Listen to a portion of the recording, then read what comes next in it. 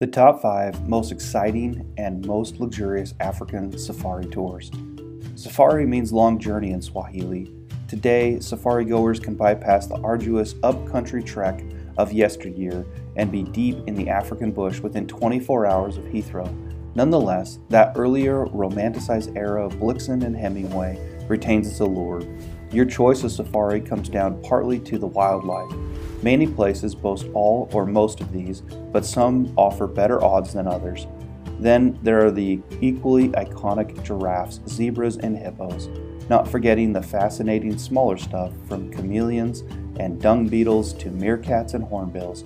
These safaris were handpicked from our selection of popular African safari tours throughout Southern Africa and East Africa.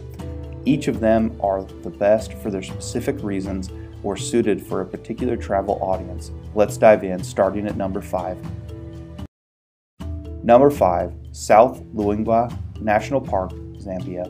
Zambia's top park is generally seen as a destination for the more discerning, thanks to its expert guiding and small owner-run lodges promoting an all-around bush experience. Nonetheless, South Luangwa is also a top spot for first-timers. Toward the end of the dry season, game concentrates in great numbers around the shrinking river and its hippo-choked lagoons, and with the exception of rhino and cheetahs, you can expect easy viewing of a full wildlife spectrum.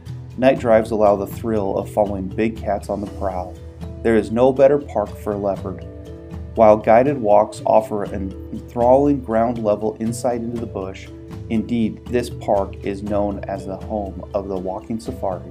This is a challenging destination for the independent traveler, more high-end lodge territory, but you can expect excellent all-around safari for your money, with top wildlife, attention to detail, and raw bush appeal.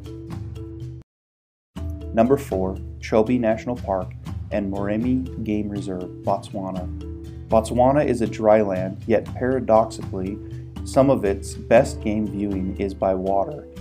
Come the dry season, wildlife throngs to the riverfront. In the far north, lions and hyenas roam the loop roads, while sable are among the many herbivores.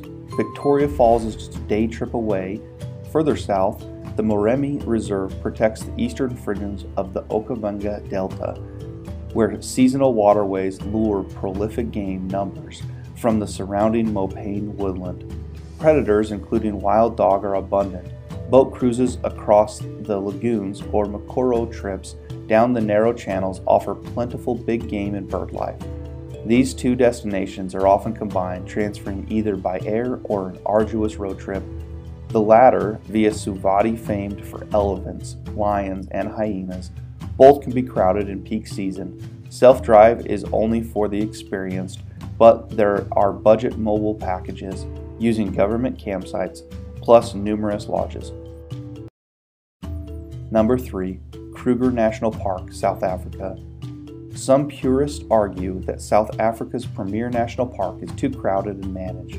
Certainly, its tar roads and large camps are not for everybody's taste, but its 22,000 square kilometers mean room for all comers, with enough back roads and bush camps to satisfy those with serious wilderness cravings. Whatever your tastes, there is no denying the wildlife. With the big 5, including both rhino species, all thriving, plus cheetah, wild dog, numerous large herbivores, and 500 plus bird species, you will see a huge selection here.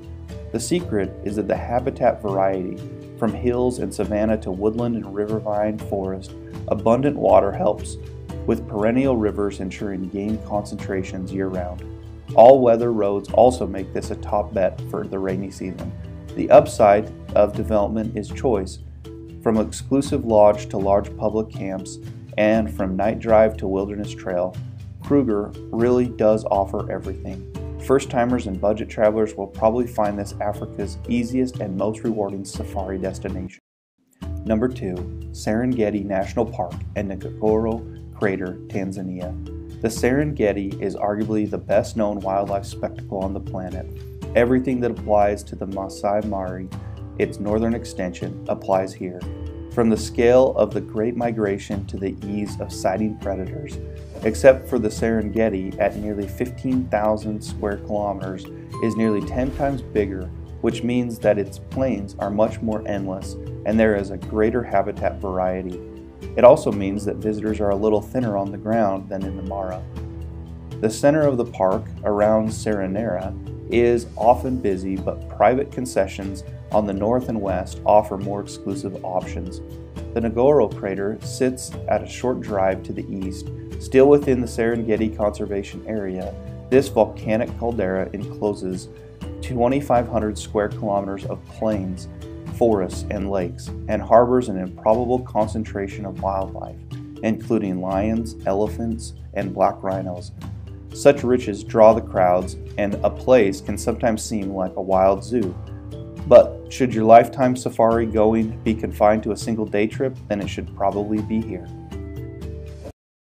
Number 1. Masai Mara, Kenya. Picture just one safari destination, and chances are it's this one.